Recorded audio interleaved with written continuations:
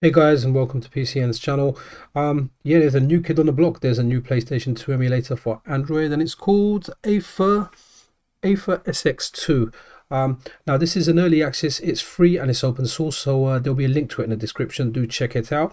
I just wanted to try it out on Android. I'm trying it out on a Pixel 3 phone. Specifically my wife's old Pixel 3, whose screen she smashed in the top corner, so I've used it just for some retro gaming and some experimenting. We're going to try 3 different games out.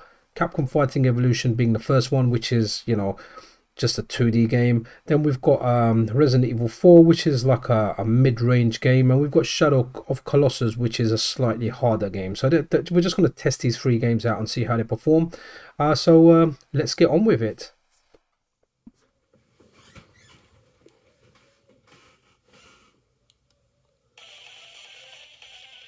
So okay, look, it's running decent, and it actually runs at full speed. I'm using external controller. I'm using Razer Kishi, I believe it's called, which I bought.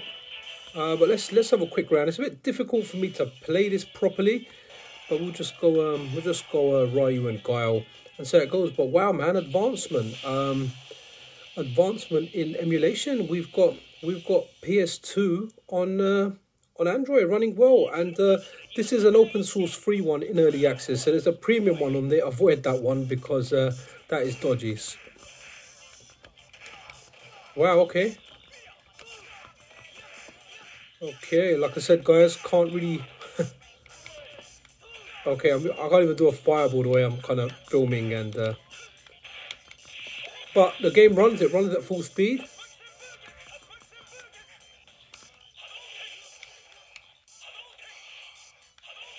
Okay.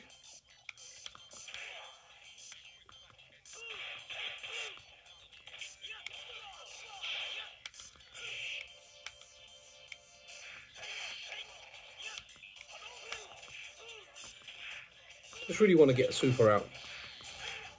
Let's see. No?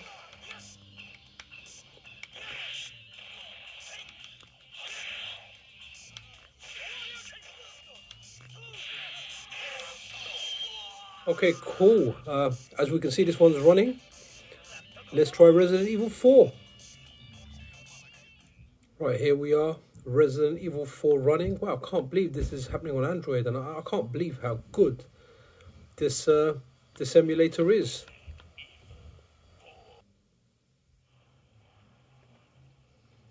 Okay, wow. Who would have thought, huh? On Android. Wow. Okay.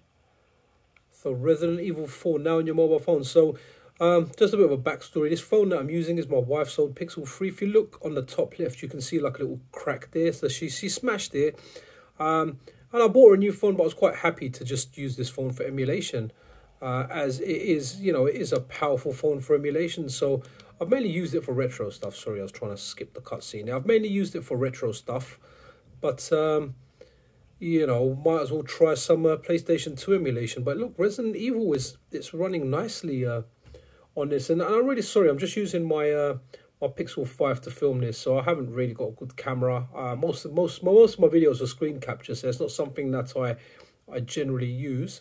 But let's go speak to our village guy, and you can see the reflection of my phone in there as well. So once again, apologies for the standard of filming I'm providing. Let me try and get the screen kind of back up. Right, let's okay, so okay, die buddy. Okay, look, this is looking good.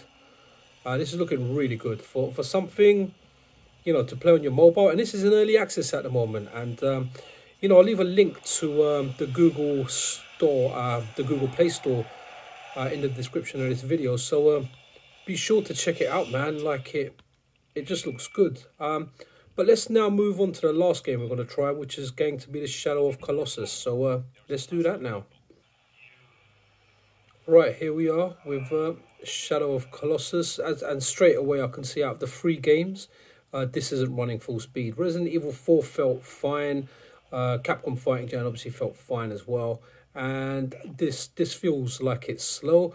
Now I know there's options and everything in there. I've just literally ran this vanilla, just straight out as it should be. But look, I can see that the game's running slow anyway. But you know, we're making wow. This is like a large amount of progress made, or the most progress made for PS2 emulation on an Android device.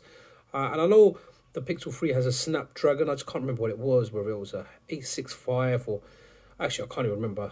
But I know it had a decent Snapdragon in it for the time, and it's a good thing for just messing about with a bit of emulation. But as you can see, it's running it.